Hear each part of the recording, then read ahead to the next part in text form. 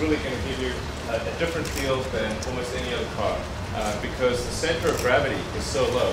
With the battery pack that's in the floor pan, you have a center of gravity that's lower than most sports cars.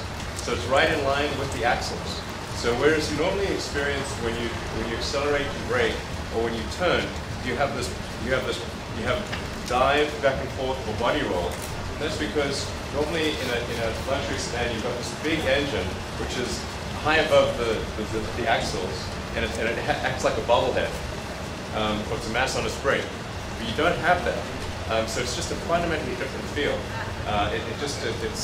It's a sports car feel and control in terms of control and handling, but in a luxury sedan.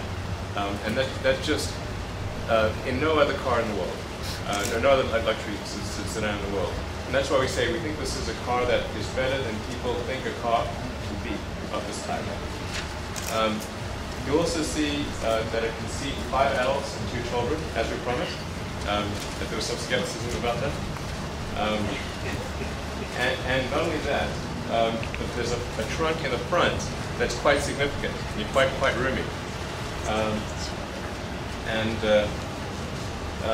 So the luggage space of the Model S is twice as much as a comparably sized premium sedan. So if you were to compare it to, say, a BMW 5 Series, it's got more than twice the luggage space of the BMW 5 Series, despite being of similar external dimensions. So in terms of its functionality and what it can do, it's really in a class of its own.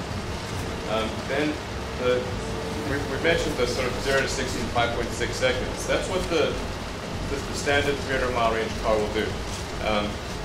But actually, something we'll be announcing today is that there's going to be a performance version of the Model S available at start of production in the middle of next year, which will do 0 to 60 in under 4.5 seconds.